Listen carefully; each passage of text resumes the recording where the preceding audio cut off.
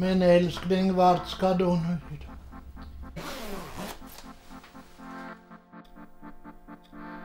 Jobba ska jag, annars så klarar jag mig inte. Oj, du har ju slutat jobba för 20 år sedan, älskling.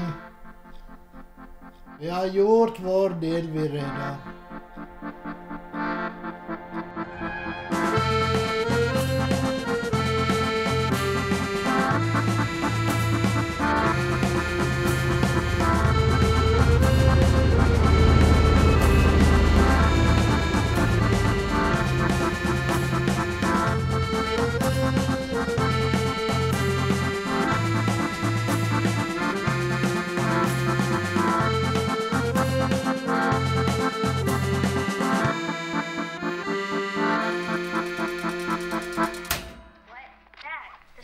Elsa, kom och ät nu. Why would you do that? I don't know. It just came out. You have no idea what you did. It was no big deal. No, it was a very big deal. Elsa, kom och ät nu. You helped me tonight when you didn't want to, so... Jag åt ju just. Nej, gjorde du det. Okay, well, I'll let you get back to your phone night. You should stay. Stay? Yeah, we could hang out, maybe watch...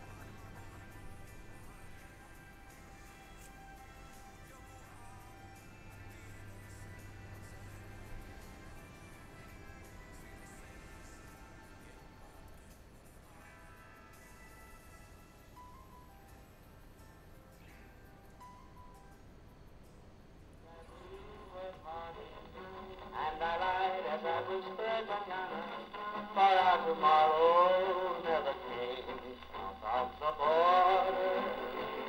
I rode back one day, carrying a trail of white, my candlelight. She knelt to pray, suddenly turned out small feet that I mustn't stay. South of the border, down Mexico.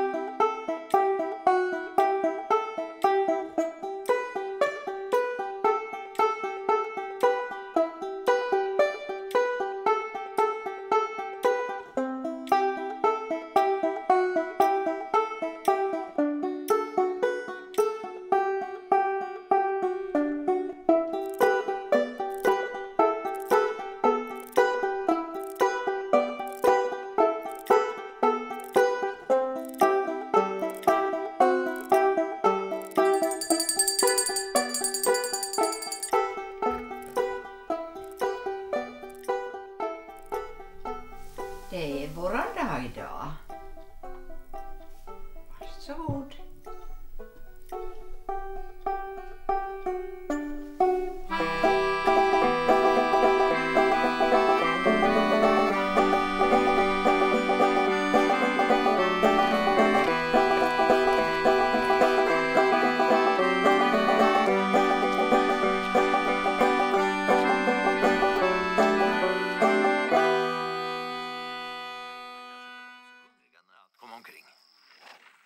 Nästa morgon kommer Henrietta äntligen tillbaks till lyan, bärande på lite hämtmat.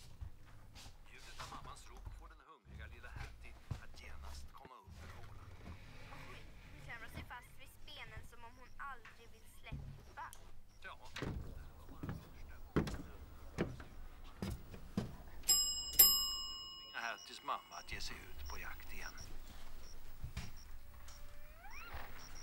Om inte ett redigt regn får gräset att frodas så att betesdjuren lockas till klanens revir. Men för tillfället hittar varken regn eller jordar. Så Henrietta får färdas kors och tvärs på jakt efter en mat.